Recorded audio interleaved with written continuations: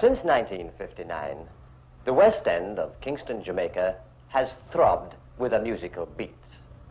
A hypnotic sound of surging excitement and power. People hearing it became caught up in a frenzy and couldn't help moving to this pulsating, almost religious beat. This is ska.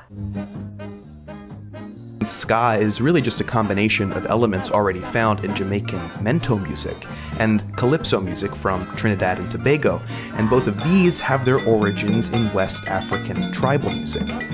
Ska takes these traditional rhythms and mixes them with the jazz and rhythm and blues that was popular in the United States at the time. Its emphasis on the second and fourth beats in the bar gave the music a jumpy feel, great for dancing, which is one of the reasons it took off in Britain in the 1960s as well. Were the Wailers, Bunny Wailer, Bob Marley and Peter Tosh. In 1964, within a year of Studio One's opening, they sold an astonishing 70,000 copies of Simmer Down.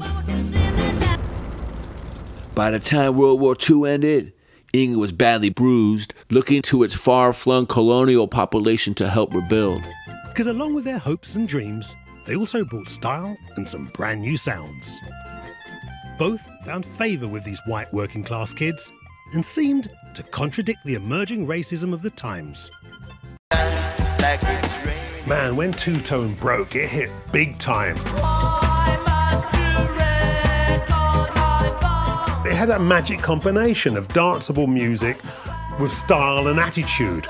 But the art is being able to slip ideas in underneath all of that. I mean, you know, they're singing about unemployment, they're singing about racism, they're singing about teenage pregnancy. The bands are actually multiracial, and they signposted the way that UK culture was heading. That it was the people that got behind multiculturalism that would make England great again. The beat. Two-Tone had a distinctive look and its own sound, a fusion of rock and ska. For the audience, Two-Tone's inclusive message made it more of a movement than a fad. Gangsters was the first Two-Tone single, launching a new look, a mix and match of clothes once worn by skinheads, mods and rude boys, and with it a new ska punk sound. The essentials of skinhead style are enduring. Mohair tonic suits,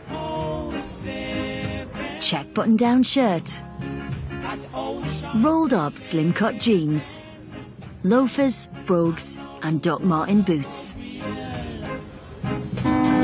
In the realm of pop music, the third wave did crash, but the classic mix of Jamaican dance music and punk, now known throughout the world as ska, spread throughout the empire of popular culture, evolving uniquely in each place and time.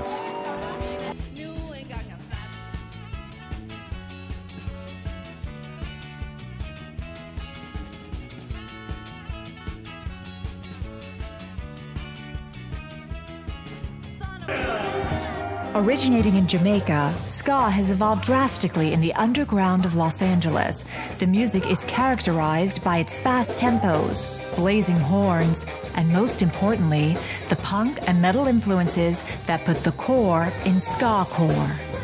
De esta realidad que aparte pues es la del barrio, ¿no? La misma identidad también que tenían los Root Boys en Jamaica, o toda la banda también de la Working Class en Gran Bretaña, en Londres, en Inglaterra, ¿no? Agarramos este género y lo combinamos con todas nuestras referencias, ¿no? El mambo, la cumbia y de hecho el set afrolatino.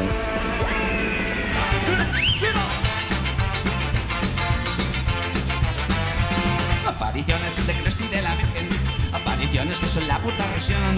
Luego te venden litros de papelita y muchas estampitas que te cuestan un cojón. Algunos dicen que no cobran dinero, pero te obligan a pagar la voluntad. At the time, I wanted to do something that kind of represented what the original idea of ska was.